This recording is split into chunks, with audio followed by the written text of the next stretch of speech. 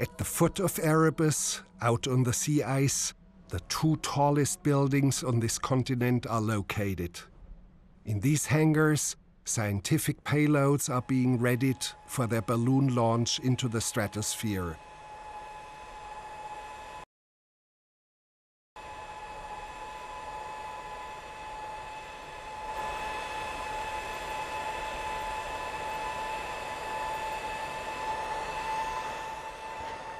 We were interested in a neutrino detection project.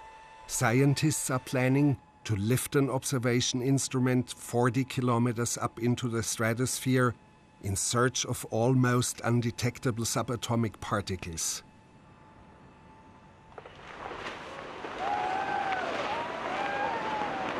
As it rises, this small-looking bubble of helium will expand to fill the entire skin, which here still looks like a white rope.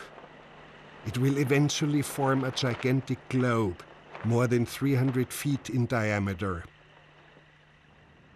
When it reaches the stratosphere, the detector will scan thousands of square miles of ice without encountering electrical disturbances from the inhabited world. Prior to the launch, we were inside the hangar. The Neutrino project is led by Dr. Gorham of the University of Hawaii. So,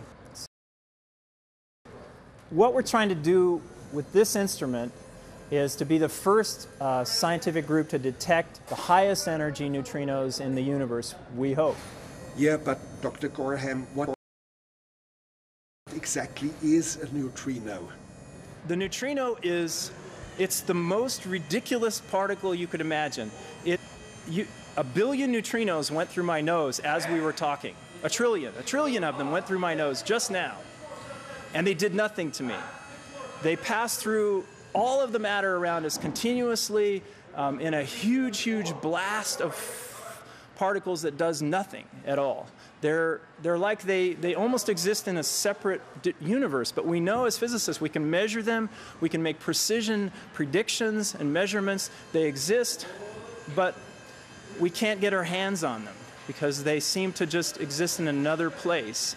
And yet, without neutrinos, the beginning of the universe would not have worked. We would not have the matter that we have today because you couldn't create the elements without the neutrinos. In the very, very earliest few seconds of the Big Bang, the neutrinos were the dominant particle, and they actually determined much of the kinetics of the production of the elements we know. So the universe can't exist the way it is without the neutrinos, but they seem to be in their own separate universe, and we're trying to actually make contact with that otherworldly universe of neutrinos. And as a physicist, even though I understand it mathematically and I understand it intellectually, it still hits me in the gut that there is something here surrounding me, almost like some kind of spirit or God that I can't touch, but I can measure it. I can make a measurement. It's like measuring the spirit world or something like that. You can go out and touch these things. Not surprisingly, we found this incantation in Hawaiian language on the side of his detector. It was as if spirits had to be invoked.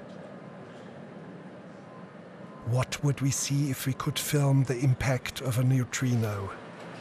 What you would see is a lightning bolt about 10 meters long, about that thick, and it would blast at the speed of light over this 10-meter distance, and you would see the most beautiful blue light your eyes have ever seen. It happens in about the entire impulse of radio waves is up and down in probably 1/100 billionth of a second. It just goes bang, and it's gone. And that's what we're looking for.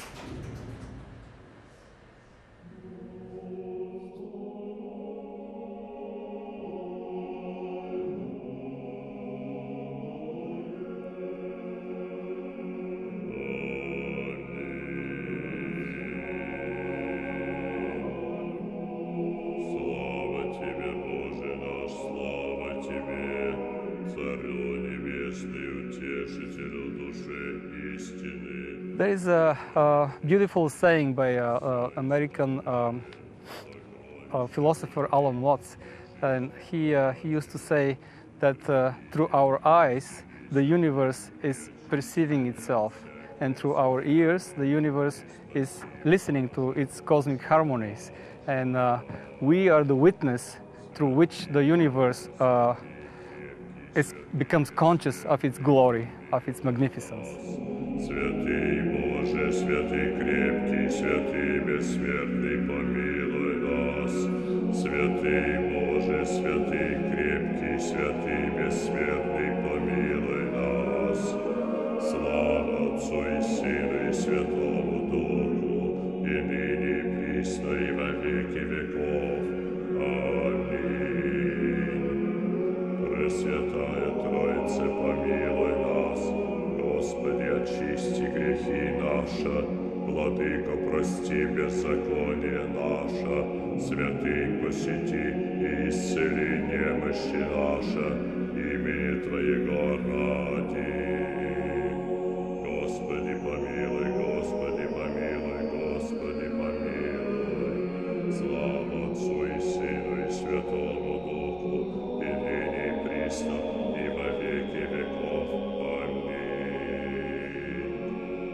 Отче наш, иже еси на небесех, да святится имя Твое, да приидет царствие Твое, да будет воля Твоя, яко на небеси и на земли. Хлеб наш насущный дашь нам